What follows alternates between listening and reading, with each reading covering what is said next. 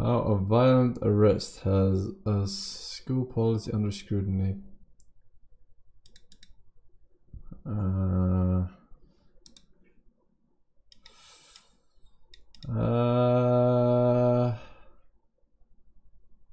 mean, it is New York Times.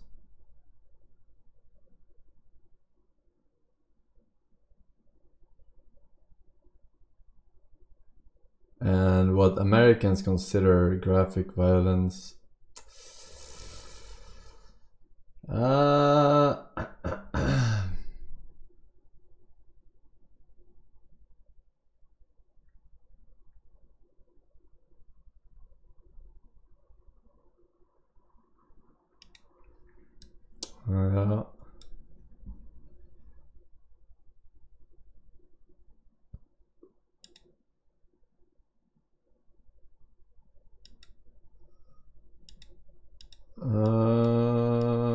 I browsed through, I didn't see anything weird.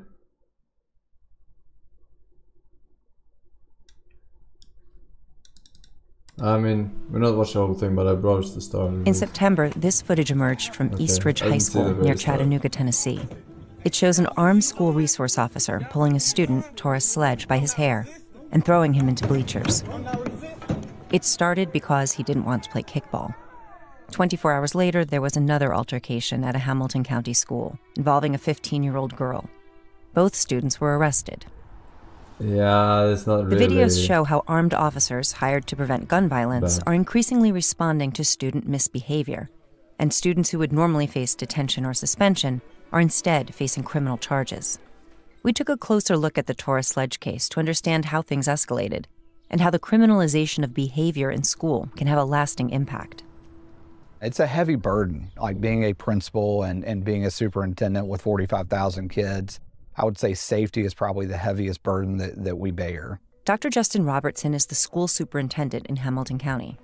In June, 2 weeks after a mass shooting in Uvalde, Texas killed 19 students and 2 teachers, he asked the school board for more funding to expand an existing school safety program and put an officer in each of his 79 schools. We're requesting your support in pulling $950,000 from fund balance to get enough SSOs to cover every campus in Hamilton County. Board members unanimously approved. I think this is a no-brainer. It's just absolutely a no-brainer. Yes, I absolutely agree. School resource officers, or SROs, are now one of the fastest growing areas of law enforcement. Active duty officers are now present in an estimated 70% of high schools, as more and more school districts turn to police to keep students safe. But police body camera footage shows that what happened to Taurus Sledge had little to do with school safety. On September 20th, Taurus said he wasn't feeling well and sat out as his classmates played kickball. When they later started playing basketball, he joined in.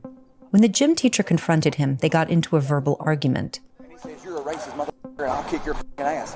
Quote. The school's resource officer, Tyler McRae, who'd been on the job for roughly 6 weeks, came to intervene. Things quickly escalated. Get your hands off me. Hold on. Come on, man. Get your stuff. Let's go. Within 10 minutes, McRae threatened to arrest him.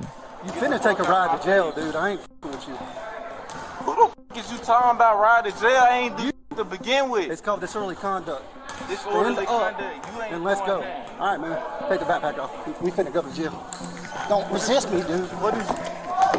Don't resist me. Don't do it. I got you. Cancel, leave it out of here. No, I think it was some shoving or some shit. Spray. Take it off. Take the bag off. I'm gonna spray you again. By the end of the day, Taurus was taken to jail and charged with disorderly conduct, resisting arrest, and assault.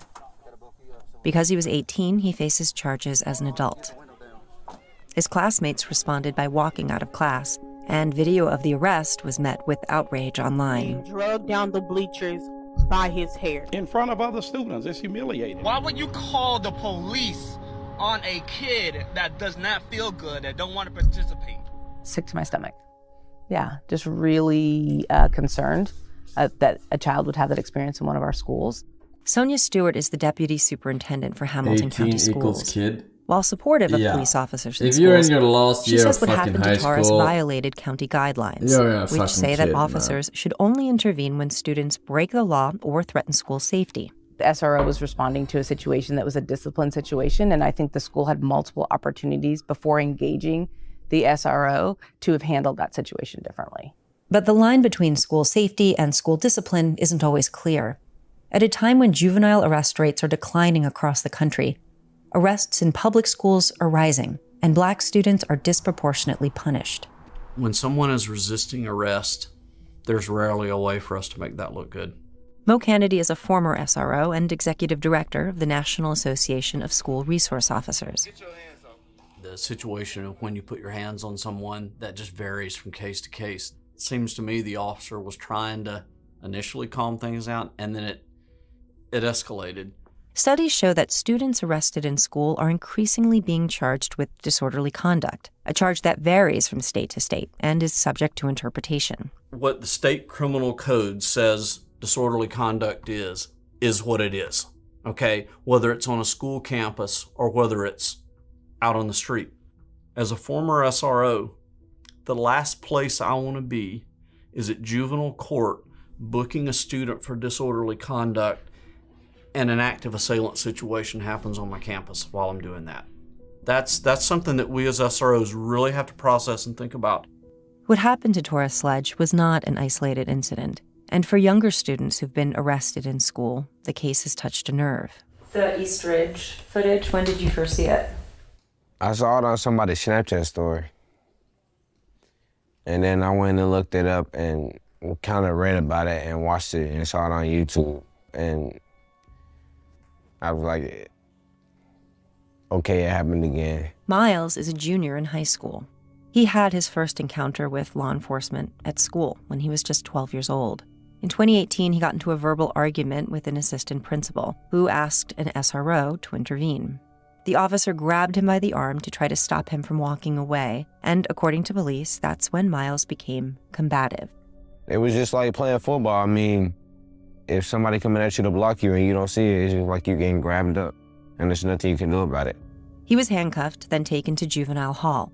Like Taurus, he was charged with disorderly conduct, resisting arrest, and assault. You can tell that he had been crying for hours.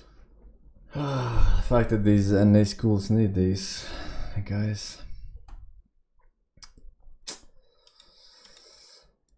Hello guys,